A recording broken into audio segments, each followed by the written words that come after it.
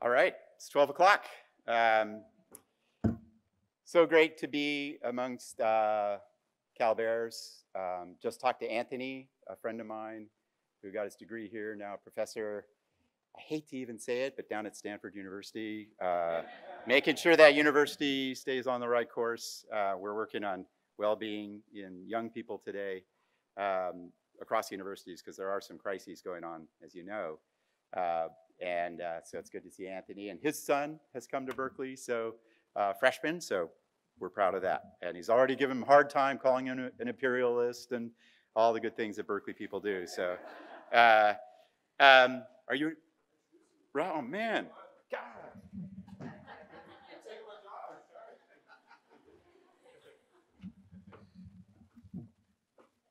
Thank you, Dr. Keltner.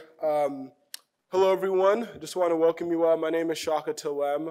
I'm the UC Berkeley Student Body President or ASUC President, depending on how you like to call it. I'm a senior here at Cal studying political economy with minors in race and law and public policy. And before we get into this amazing lecture, I first just want to thank every one of you here today for coming out, showing support, helping build the Berkeley Pride as we know it. And a special thanks to our donors who help make events like this happen, as well as keep our university afloat. So with that being said, I would like to introduce Dacher Keltner, who is the founding director of the Great Good Science Center, or Greater Good Science Center, GGSC, and a professor of psychology at UC Berkeley. Keltner is the host of the GGSC's award-winning podcast, The Science of Happiness, as well as the co-instructor of the GGSC's popular online course with the same name. He is also the best-selling author of The Power Paradox, How We Gain and Lose Influence, and Born to Be Good. He is also the co-editor of The Compassionate Instinct. Please welcome Dacher Keltner.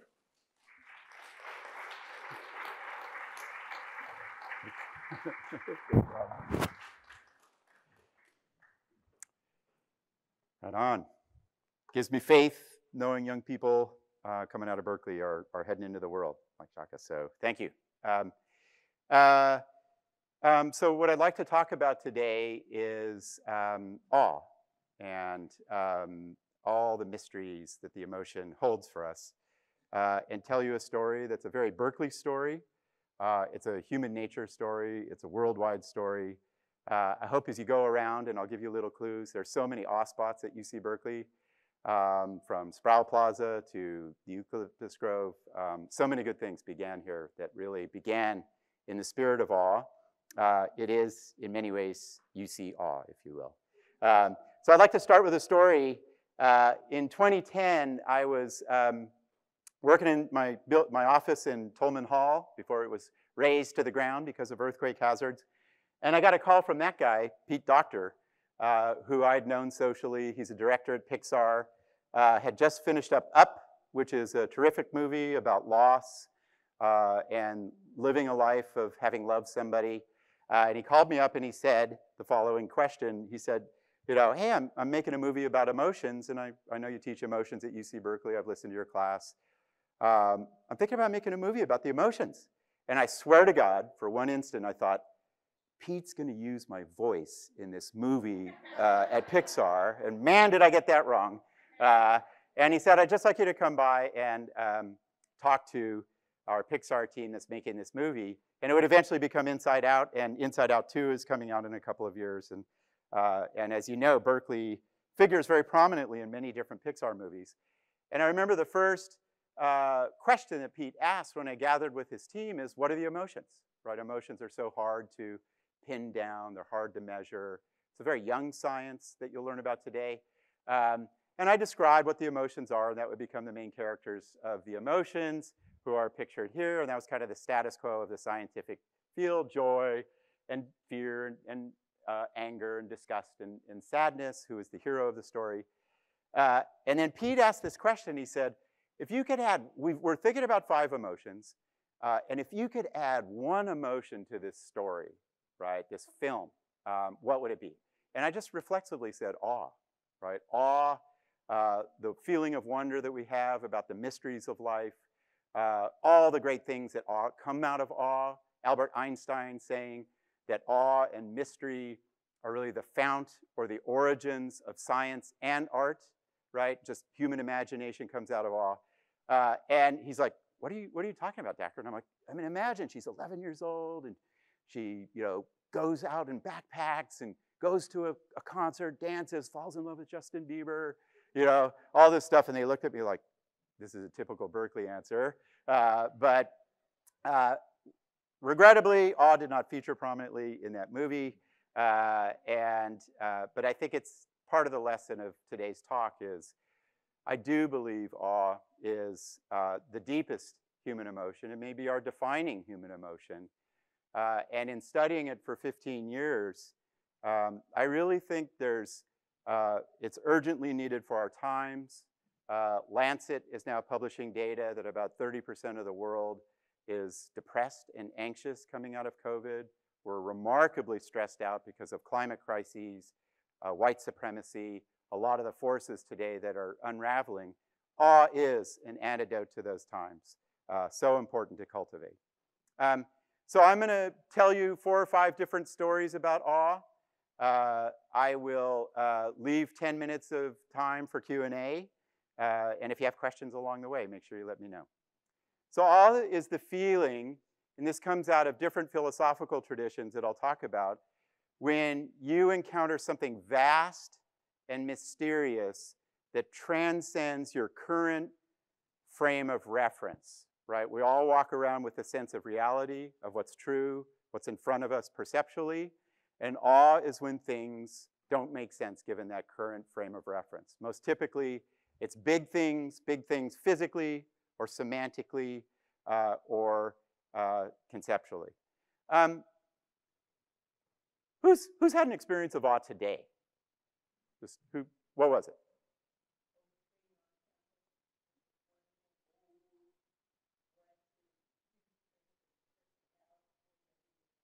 Yeah, so many incredible trees on this campus. We're very proud of our trees. Another experience of awe today or recently, yeah. Yeah, just like excitement that faculty have about knowledge or the lectures, and yeah. Who else had their hand up over here? Yeah.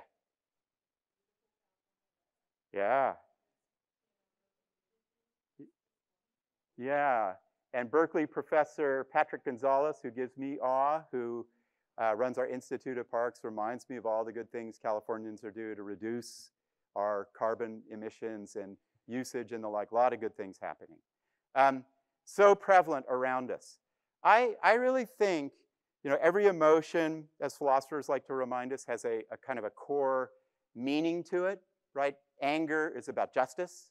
At its core, the free speech protests were about injustice, right? And the animating force of anger there. And I think awe points us to what matters most in life. It's individual, it's cultural, and it's like a compass that says, this is what you really care about, right? And what you should devote your life to.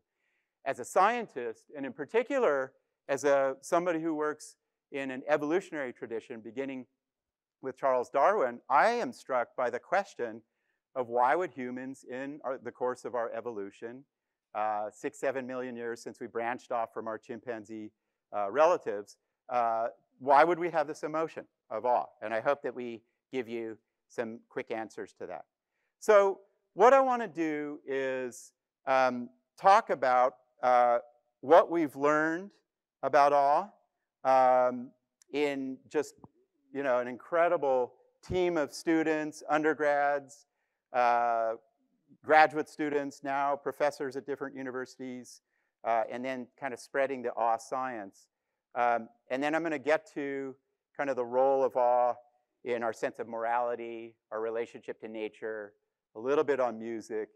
I'll do a little digression into psychedelics, and that will dominate the Q&A. Such is life. And then we'll open it up. So first, some awe facts, just to orient us to the deeper inquiry into this amazing emotion.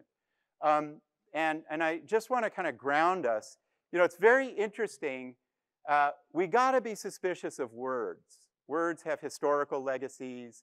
And when we began this work, there was the word awe, and people would often think like, isn't that kind of like fear? And today in the 21st century, awe is nothing like fear. And I could bore you with all the computational data that we've done on that. The reason why is awe traces back etymologically to Norse and Old English in the 8th and 9th century, ege and age, when awe, it really meant fear, dread, horror. But if you just think back to what life was like in the 8th or 9th century, people lived to about the age of 40, about 20% of infants died. There was tremendous violence and torture and sexual violence. It was a really different time. And today, we've done studies, 26 different countries. Awe feels really good. And that's really interesting that when we encounter vast mysteries, the human mind feels agentic and empowered to figure things out. And then I've given some other basic findings here. This surprised us. We started to ask people in China and Japan and Brazil. We've done 10 different countries. Barcelona, like, hey, at the end of the day, just, did you feel awe today? Did you feel this sense of wonder at vast mysteries? And people feel awe 2 to 3 times a week. There's everyday awe. Who's got an experience of everyday awe they've had recently? That just sort of, yeah.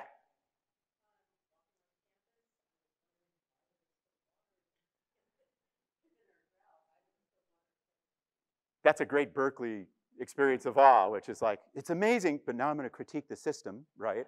Okay, fair enough. Another experience of everyday awe, yeah.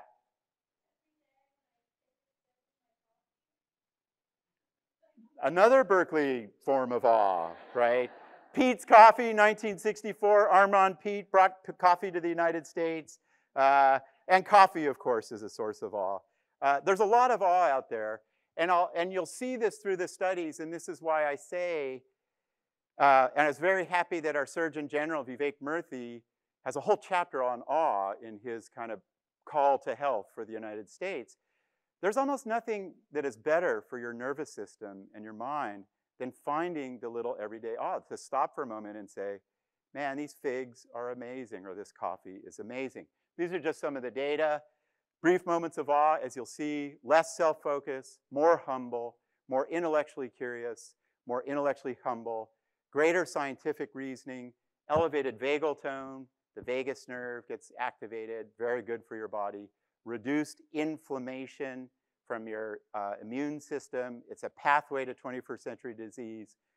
Most people who died of COVID, of the 1 million people in the United States, had inflammation issues going into the encounter with the virus. Awe quiets that down, and then a lot of stress and well-being benefits. So let me tell you our first story of awe, which is its history. Every emotion has a history. I just taught my Berkeley students the Javanese emotion of purna. It's amazing. Purna is the sense of safe place. Young people really want that today. It's such a resonant idea. Maybe that will start its own history here in the United States. Awe has this amazing history. First of all, we are on sacred grounds of the Ohlone people. Awe goes deep in indigenous traditions. They all write about awe. That is a Huichol painting, a sand painting from the Huichol people in Mexico. And if you study, as Rebecca Stone has, a lot of the cultural dimensions to indigenous cultures, a lot of it is about cultivating awe, right? The designs, the patterns in the ceramics and the like. Very rich traditions of awe. In the United States, I mean, in Western European culture, it's dominated until 1770 by religious writings, right? Julian of Norwich, whom I'll profile, very important figure. Saint Paul of Assisi. If you go to the East Asian traditions of the great Bhagavad Gita and the story of Arjuna encountering gods, right? It's about awe. And the written record largely is religious with respect to our understanding of awe. Great spiritual traditions. And then what happens, and I've given you some examples here, is the Age of Enlightenment in the 18th century, and then the what is called Romanticism, Jean-Jacques Rousseau and others. Science starts happening, industry, people start exploring nature. People ascend Mont Blanc in Switzerland in 1750 or so. People start finding awe outside of the religious context, right? And and I'm profiling, if you're interested, people like Edmund Burke, a great philosopher, Irish philosopher. Awe is about power and obscurity. The Romanticists that followed, and you should really read about Alex von Humboldt, who was an incredible scientist who gave us the idea of the ecosystem. And he taught Western Europeans what indigenous people already knew, which is that we are part of these big ecosystems, right? And that starts to take hold in culture. Awe moves out of religion and the churches and starts to move out into our everyday experience, everyday awe. And today in the United States, sociologists find about 40% of Americans find spiritual awe in their religious practice. About 40% of Americans find it in other things, right? Music, choir, nature, how many of you feel you've encountered the divine in nature, right? A lot of people will like backpacking like I do with my daughter, and you see the peaks and you want to feel like it's spirit, right? It's the animating force of life. Pretty remarkable. So now to the science.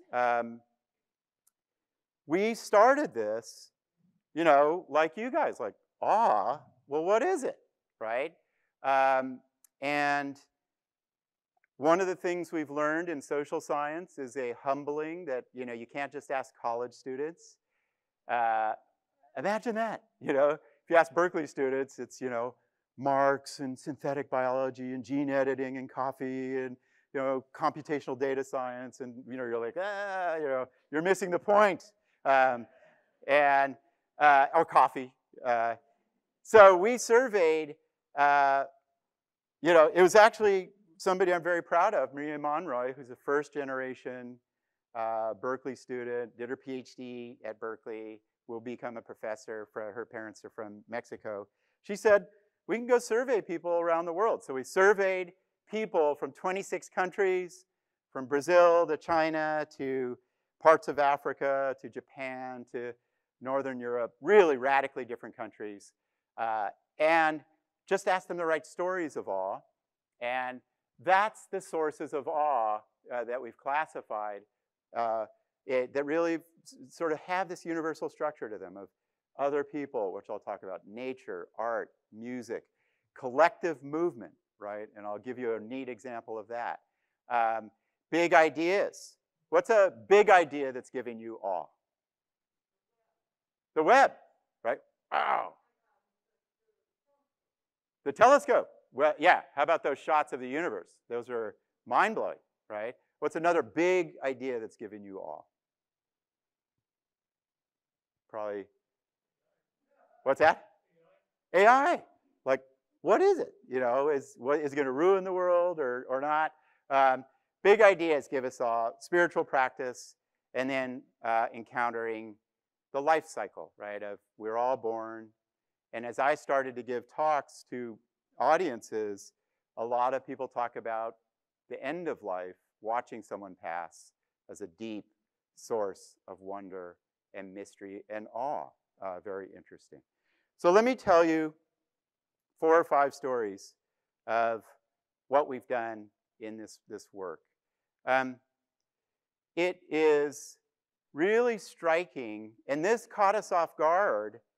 You know, when you ask people about awe, they'll say, you know, Grand Canyon, you know, the Cal football play where they beat Stanford, that great multilateral. I still every now and then check in on that one to find awe. You know, being in the front row of a concert, you know, et cetera. And remarkably, around the world, the central source of awe is other people, right? How we are astounded by people's moral courage, their character, their kindness, right? You'll be walking down the street and you'll see somebody do something. You know, I remember seeing this skateboarder. This this cat was stuck in the tree. We were all looking at it like, what do we do? And this old woman was like, that's my cat, you know. And the skateboarder skates up, oh, cool, climbs a tree, gets the cat, you know, brings it down, skates off. And we're all like weeping, you know, just hugging, you know, unbelievable. It's all around us. And I've given you some examples of Ella Baker really doing the work to get the civil rights movement off the ground. Jane Addams, who started the first house for the poor. Mahatma Gandhi is all, you know, it's all just transforming history through nonviolence. That we really respond to other people with a sense of wonder, or what Thomas Jefferson called elevation. Really interesting, and I asked my Berkeley undergrads this, really, and I take a little moment. Who's somebody of moral beauty to you? And it's good to get young people to ask that question, right? Like, who do you know, talking to Anthony with his son here at Berkeley, it's an intense place, really intense undergrad place. Like, it's a great age to be finding people who are like, you know, and one of mine is Hari Srinivasan, who graduated last year from Berkeley, now doing PhD work, non-speaking autistic individual who's brilliant. I see someone nodding when you're around Hari, and he's already advising Obama, and so he had advised Obama on the lives of autistic individuals. Who's a person of moral beauty for you? Yeah. Helen Keller. Like, and why?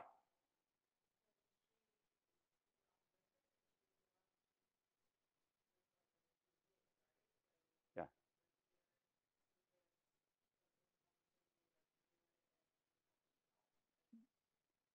Yeah, you're like, wow, no sight, no sound, and look what she's doing. You know, that's incredible. Who else? Yeah.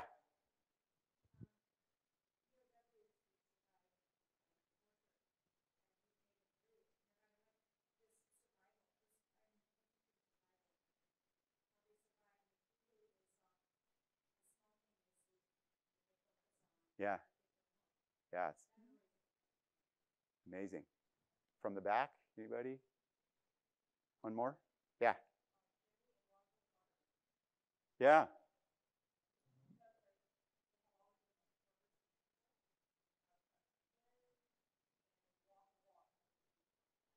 Yeah, and it's so interesting that humans have this capacity just to encounter examples of courage or kindness, and suddenly that your life has changed, right? And how powerful an intuition that is. Let me read you a couple of these stories, and I broke my glasses as I'm good at like this, so no laughing. These were a couple of the stories we got when we surveyed people around the world. This is a woman from Ireland. When watching my daughter, who was born with bilateral clubfoot, dance in a ballet recital for the first time, I was filled with awe. I was in the audience with my mother, and my little girl was dancing on stage. While watching, I felt the beginning of tears. My heart felt like it was going to burst. That's the vagus nerve. Tears is also hooked up. There's an ancient tradition of studying tears, the feeling of tears associated with the sacred. I was awestruck at how far she had come. I love this one. It's from a guy writing about his dad. He was from Pittsburgh, Pennsylvania. 1973, at my cousin's restaurant. My father worked there. I was with my best friend from and my best friend from high school walked in. He is black. I am white. I hadn't seen him in 5 years, so we embraced. Somebody told the dad, like, how could you let that and use the N-word in? And my dad threw the guy out of the bar, right? And I'd never been more proud of my dad, my father, who was 59 years old. Really interesting is, and this is just some of the science, which is you can just let people read these stories or encounter figures of moral beauty or get them to think about someone of moral beauty. At the Greater Good Science Center, we're starting a whole awe-based curriculum in partnership with a lot of great partners. And one of the exercises, get young kids, like, who's morally beautiful for me, right? And what a deep reflective exercise it is. And what it does is it has a lot of physiological benefits: chills, tears, vagal tone, part of your brain called the orbital frontal cortex, which helps you make ethical decisions. And people really become more cooperative and share more, which is a central outcome. Second stop is nature. This one will be obvious to Californians, perhaps. Such good work going on at Berkeley. The Institute of the Parks is making sure they're fighting the fight so that 30% of California will be protected lands, which is good news. They're working on mechanisms to make sure everybody is 10 minutes from a green space in California. So a lot of greening going on in the world, which is exciting. The idea that awe brings us nature immediately gets us to indigenous philosophies. Indigenous people, thousands of different cultures, 500 million people around the world. And across these different traditions, people like Dr. Uriah Solidwin at the United Nations and Peter Oti have argued, it is just part of how they view life that you are connected to other parts of nature, right? You are part of an ecosystem, which is true. Our bodies are connected to the scents and sounds out there, and we are indeed part of an ecosystem. That everything is connected. We are collaborating with other species. There's some animating life force to all living beings. These are a couple of my favorite quotes. This is when they summited Mont Blanc first. The soul ascends, the vision of the spirit expands, and in the midst of this majestic silence, one seems to hear the voice of nature and to become certain of its secret operations. When they first ascended Mont Blanc in 1770 or 80, it was a mystical experience for them. And I love this one because it has a Berkeley feel, or a California feel, and all of our fascination with fungi, but it actually comes from Russia. Probably not a lot of awe out there these days. 5 years ago, collecting mushrooms in the forest, I bumped into an uncommon hole in the ground. And around it, all the trees stood as if gazing into the hole. And I love how suddenly in awe, everything seems to have consciousness, right? And they're what we call panpsychism. The trees have consciousness, which they do. This is a very famous quote in American cultural history of awe. This is Ralph Waldo Emerson, very important figure in the 19th century, kind of a strange, wild guy. He was out on a very cold day in a commons in Massachusetts, and he had this experience of awe. And I love the phrasing, "In the woods we return to reason and faith. There I feel that nothing can befall me in life. No disgrace, no calamity, which nature cannot repair. Standing on the bare ground, my head bathed by the blithe air and uplifted into infinite space, all mean egotism vanishes." This kind of nagging voice of the ego or the self, which a lot of people feel is at the heart of some of our mental health crises today, seems to vanish in nature. In his book from 1836, or his essay, the longer version of it, Emerson had this idea, and it's fascinating, and I think there's a lot of truth to it.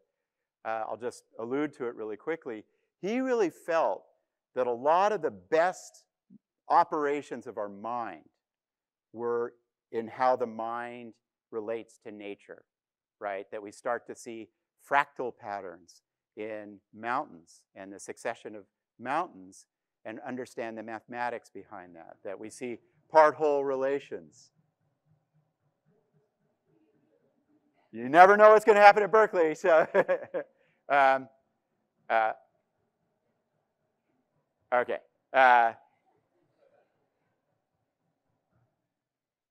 Good. Carry on. if you get to ethical traditions, try to ignore that loud drum beating in this out there. I love this quote from Lao Tzu in Taoism.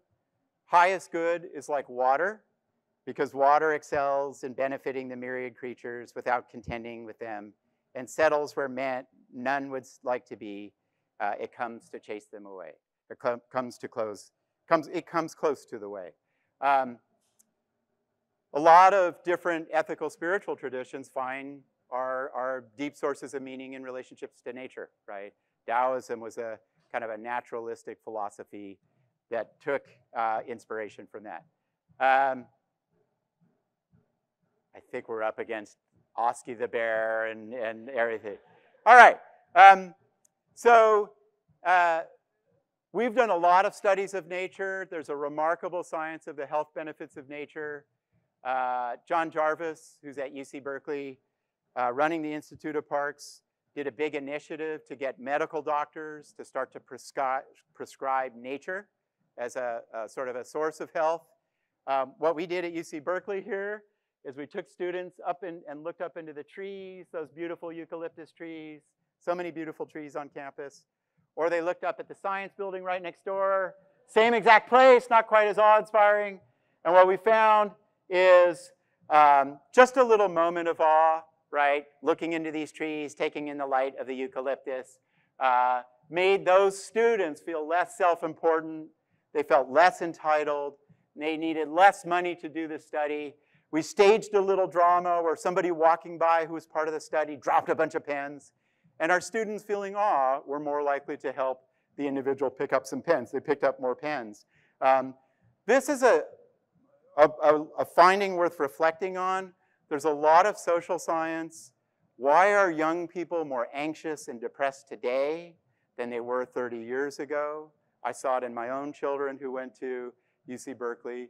And part of the problem is they're too self-focused, right? They're thinking too much about the self, taking too many pictures of the self, et cetera, and losing the big things around them that are what they should be connecting to. You guys know this at your stage of development, but it is, in some sense, we're at this crisis of narcissism that people have been writing about for a few decades, and awe is the quickest way to bump out of that crisis. All right. Third wonder is collective effervescence. How many of you are going to the football game today? Isn't it amazing? Like, you go to the game, Cal hopefully will play well. This may not be a good example. You know, it's just a game. They're on the field. They score the winning touchdown. You're cheering, you're singing the song, you're doing the chants. There's Oski the bear. And you're looking around and you're tearing up and you're hugging people, you're high-fiving, you're like, this is the most moral moment of my life, right? Watching a football game. And that speaks to this third source of awe that the great sociologist Emil Durkheim wrote about, which is our capacity to fold into what he called collective effervescence. There's an amazing new science of effervescence or sharing feeling, in particular, ecstatic feeling. You can, and I'll just give you some of the findings that I've encountered in the literature. Little babies, 9 months old, if they hear music and other people are kind of dancing, they start dancing with other people, right? And you're sort of folding into this rhythm. If you are listening to music, your brains synchronize. If you're around people, your heart rate and your hormones will start to synchronize with others. Really different from our non-human primate relatives, we have this deep tendency to become collective, to move from a sense of individual self to collective self. So many sources of this collective feeling. Dance. How many of you have found some awe in dance? It's amazing, isn't it, right? You can be doing, like my mom loves folk dance, and you're doing these, these Croatian moves. The next thing you're like, God, we're all one. We're just this, collective. Politics, of course, sporting events, recreational activities, public spaces. There's this amazing new study by physicists who were interested in the collective effervescence at punk rock shows or metalhead shows. It's so striking. These punks go to music, they think they're like defying the society, and they fold into two big collective patterns of movement. One is the mosh pit inside, which is these kind of pinball-like motions. But then everybody around the mosh pit, this symbol of chaos, they all start moving together to protect the people in the mosh pit. They're sort of moving in this collective unit. Remarkable, counterintuitive tendency towards collective feeling and sharing. One of my favorites, and I hope when you walk by Sproul Plaza, you just remember the free speech movement. And if you're interested in it, you should read Subversives, a terrific book on how important that movement is historically in combination with the civil rights movement, Black Panthers, just to start to build a new awareness of free speech and anti-war, which I count to be one of our great achievements. All right, so for those of you who find awe in sports, and any Warriors fans here? That was pretty awe-inspiring this last, it's amazing to find transcendent meaning from sports. Well, you're not alone, and it's just so great to see what this science gets us, which is Émile Durkheim, this French sociologist, who's after what the core of our spiritual lives is, right? It's a kind of a classic question. And he wrote about awe and collective effervescence and folding into the rituals of spiritual practice, the chanting, the feeling, the symbols, the iconography, the beautiful stained glass windows, the church cathedrals, which look like forests, right? They're designed very often to have the structure of forests. And he said, that's the core of our spiritual commitments, is this feeling of collective effervescence. And this wonderful sociologist made the case, and you guys can debate this at the game later on today, that you can also find that feeling in sort of spiritual transcendence at athletic events. And so this sociologist, Cottingham, hung around Pittsburgh Steelers fans, who are voted as the most impassioned fans in the United States. They're fanatical.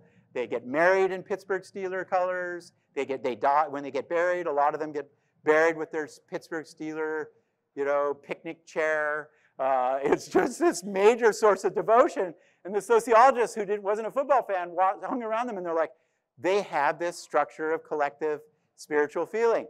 They have exalted feelings. When Pittsburgh scores a touchdown, they're all raising their hands and crying and hugging.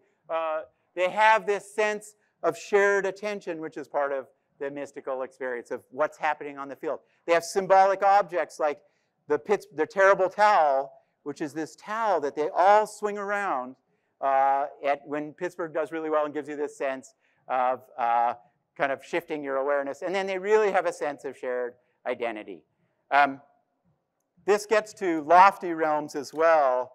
And I want to profile a story of awe from Belinda Campos, who she's from Mexico, got her PhD at UC Berkeley, had eye issues throughout, lots of family struggles and the like. Her parents were janitors, and got her PhD, and now I'm proud to say is a professor at UC Irvine, one of the first Latina professors of psychology in the UC.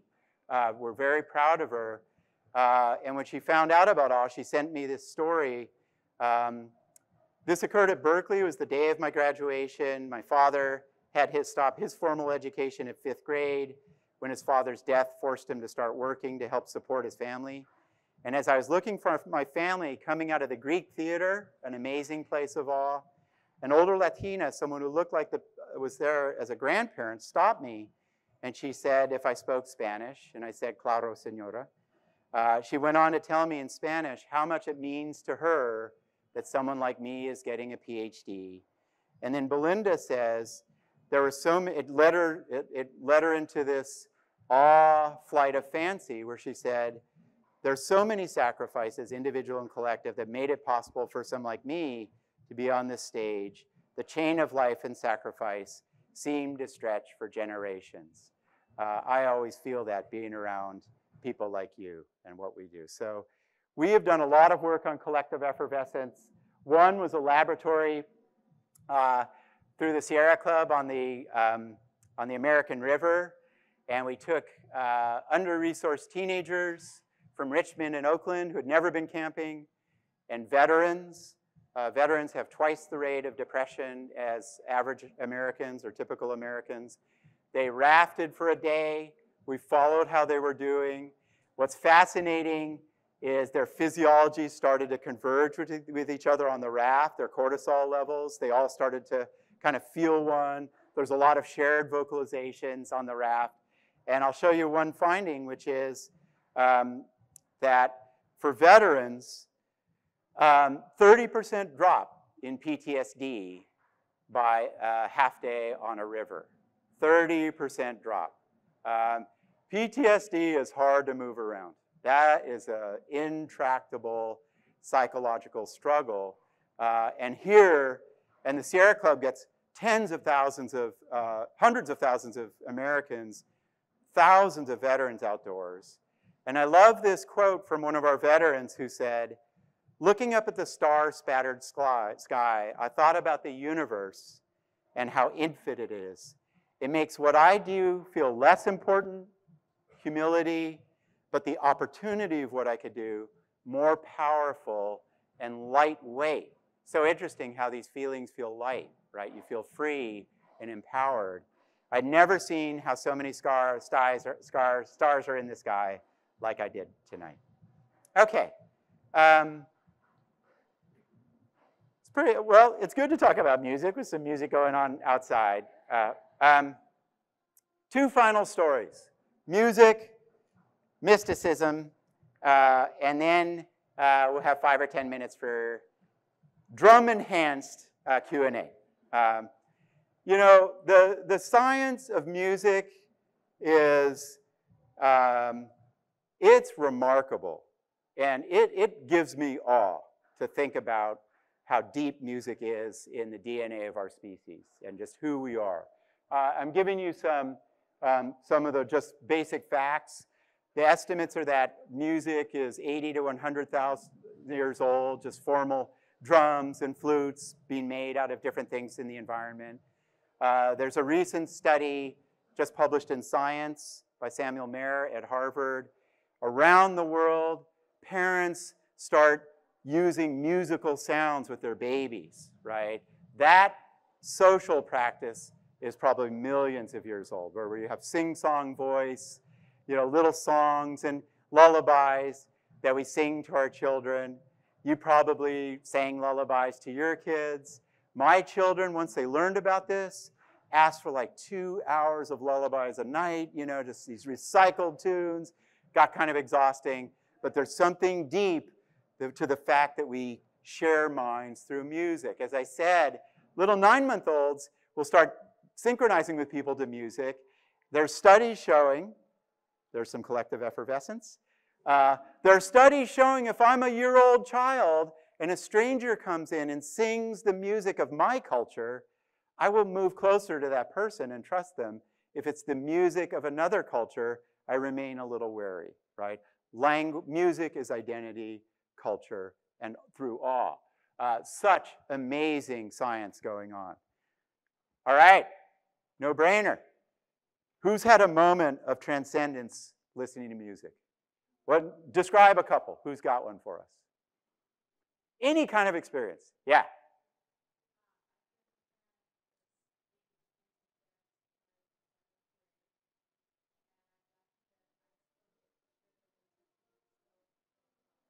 Yeah.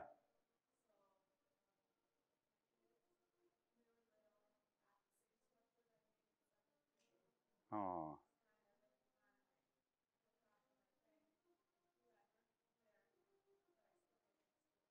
Yeah, that's amazing.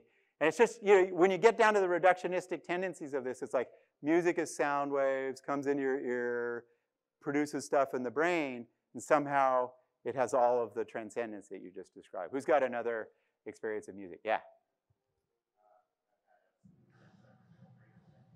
Yeah. Yeah. Yeah, for those of you who have been at Grateful, and it's very fitting, there you are with your tie-dye shirt, and you, right? It's amazing. One more, musical experience of all, yeah.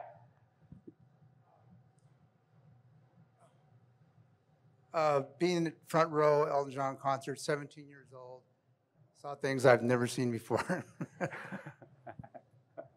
I mean, it's incredible when you think about sound waves coming in and you're with other physical beings, and then within 10 minutes, as a Berkeley undergrad told me in my class 2 days ago, people are just starting to study this, like, I had this idea that I love human beings, right? What a great ethical notion to come out of sound waves and the like. So much to cultivate. So my final story of awe is mysticism. And obviously, for our work we've got a lot of work going on music. And for this book, I interviewed a lot of musicians and about the depths of awe from that. But the final one is mysticism. And one of the wonderful things about awe is it allows us to talk about a deep human tendency, which Berkeley sociologist Robert Bellah, one of my favorite writers, Robert Wright, who used to write for the New Republic, have called just this universal tendency of humanity to have a sense of spirit or divine, however we would define it, right? And I like the fact that awe allows people to talk about the many different sources of divinity and spirit. Many of you, like me almost, you go out into the Sierras or what have you, you garden, you watch flowers bloom, you look at trees and you feel like there's something beyond, you know, mundane imagination that is there, an animating life force we might call the divine. So I'll give you a little bit of history, or one piece of history, and then talk briefly about psychedelics, which I think to be a very small part of mysticism. William James is the founding figure of psychology, very interesting guy, very influenced by Ralph Waldo Emerson, who's his godfather, grew up in an experimental schools, suffered from profound OCD and anxiety, just rattled to the core by anxiety, and the like, struggled in his life. I teach him to my Berkeley undergrads because he, like Charles Darwin, failed at his first couple of careers. Darwin wanted to be a medical doctor, failed. So you got to wander, right? You got to find what really moves you. And then James, of all things, took a little whiff of nitrous oxide one day. And nitrous oxide is the laughing gas that they give you for dental procedures. And he falls to the floor, and he's like, oh my God. He has this mystical experience on nitrous oxide, which tells you how effed up he was, you know, and he's just, oh my God. And he's like, I see the fundamental cosmic it, you know, and he goes in search of it. And what he does, which is important to all of us, here's this founding figure of psychology and American philosophy. He interviews a lot of people about their transcendent experiences and writes about it, right? From Leon Tolstoy to ministers to Hindus to, you know, Walt Whitman, one of the great mystics. And he says that awe is the core to religion, that it's this, everybody feels it in different ways, in different places, Grateful Dead, backpacking, Cal game, you know, prayer, meditation. And it has this structure to it that he starts to detail through his analysis of these stories, that in fact, it has these elements of, you know, you really feel like things are true, like, oh, this really is true. Things aren't describable, you feel united. The world is united in systems. And there's something about your experience that everything is alive, right, and animated by life forces. So that, of course, you find a lot in the deep roots of mystical experience and psychedelic experiences in indigenous cultures. I'd recommend Jessica Hollenbach for a great book. And then just a minute, you guys probably have been hearing about Berkeley Center for Science of Psychedelics. And Michael Pollan, a Berkeley professor, really changing the world's view of psychedelics in many ways. And I'm giving you some facts just to think about.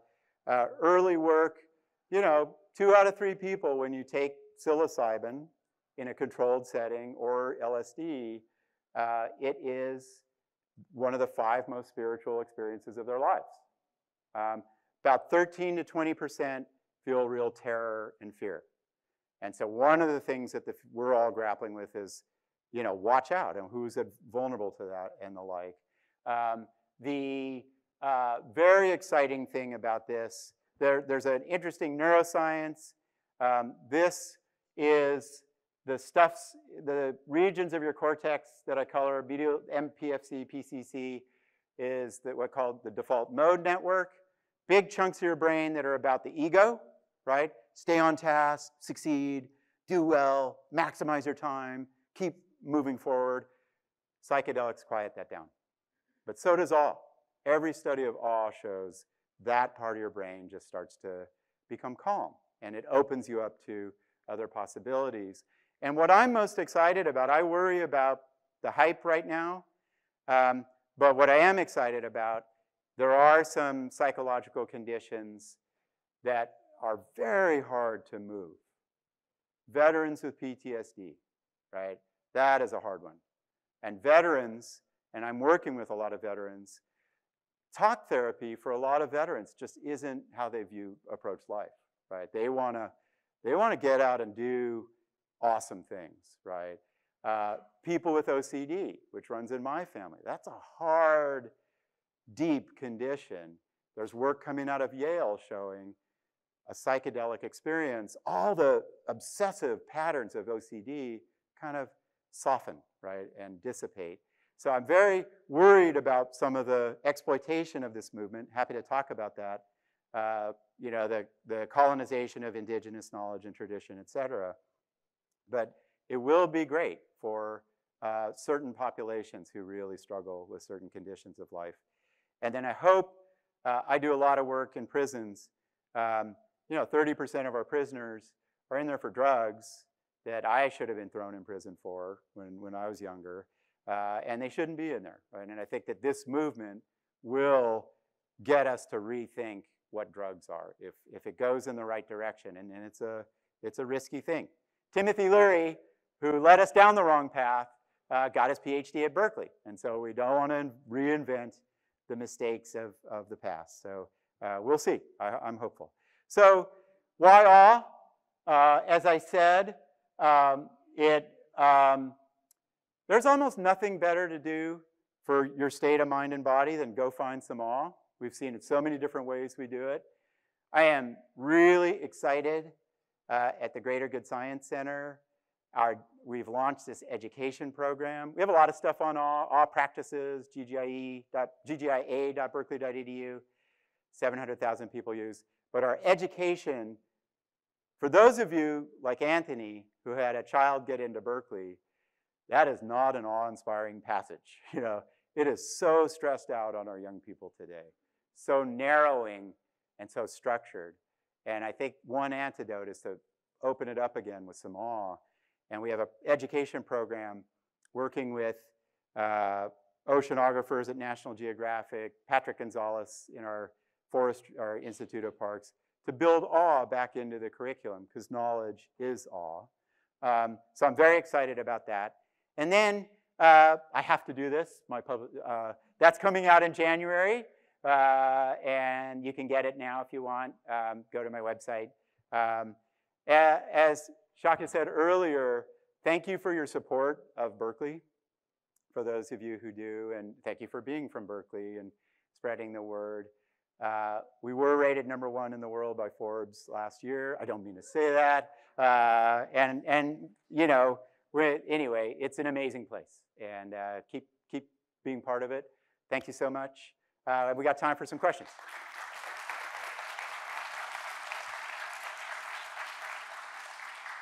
Yeah. I haven't had a personal experience with ayahuasca. People speak very highly of it. You know, it's interesting, like, anyway, I'm allowed to, anyway, some people hesitate on this, I don't, because psychedelic use is up 50% in the United States.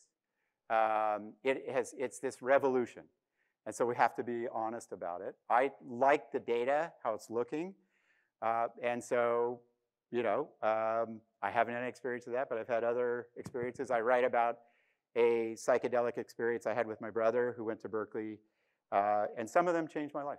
And I think the veterans I work with are using ayahuasca because it's full on, and they come in. One of the veterans that my collaborator worked with, you know, if you've killed people, it's some of the deepest trauma, and he worked through some of the profound trauma of that through ayahuasca. So it's a time to see what it does for you. Other questions? Yeah. Yeah. It's amazing, and it's one of the great findings that brief doses of awe, this is an experiment by Rudd and all in 2012, you feel like you have more time, and time expands. And that's a classic psychedelic experience of like, that was 6 minutes? I thought I was here for a day and a half, you know, and you're just like, whoa. And then the whole thing, so time, we have a clock in our mind that keeps track of time. That's probably part of the default mode network, and awe quiets it down, and suddenly it's like, you feel like you have more time. Yeah.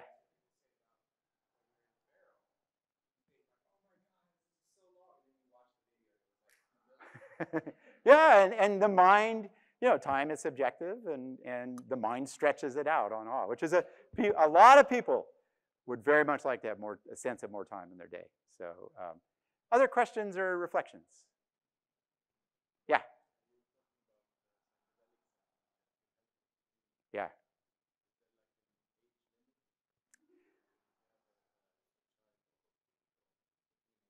Yeah, you know, that's going to be, this is such a young science. The key publications are only 10 years old.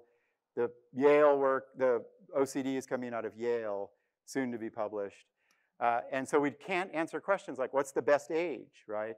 You should be worried about any intervention for teenagers, because that's such a dynamic time for the nervous system. Why? I would much rather have teenagers struggling, backpack, right, or meditate than obviously these pharmaceutical interventions. But so we don't know. But OCD, you know, tends to, you know, start to really hit in middle, late childhood. So we've got to be thinking about various interventions. I'm not, by the way, tons of opportunity for being misinterpreted. I didn't just say, oh, Professor Keltner wants to give psychedelics to kids in middle childhood. That's not what I said. We'll figure this out. Yeah. Yeah. Yeah, you know, one of my favorite findings is psychedelics helps people with nicotine addiction. Nicotine is very hard to beat, and psychedelics, 80% drop. I don't know that finding. So, you know, these wilder things, when I teach happiness, it's always the stuff without interventions, which work really well. But boy, if you're struggling in some of these spaces of addiction, deep trauma, OCD, good to think of alternatives. I see one more question. Yeah. How do you feel about TMS? Do you know much about that? I think it's really cool, right? Stimulating the surface of the, yeah, big magnet, jolt parts of your brain, shift electrical waves. You know, Rich Ivory's working on it at UC Berkeley. Others, very interesting, right? Some of the, like OCD, the thinking is there's a neural circuit that just always cycles and doesn't break out of that pattern, and maybe a external stimulation would disrupt that circuit, right? And so interesting thing to experiment on. Enjoy the day, enjoy the game, go Bears. Thank you very much.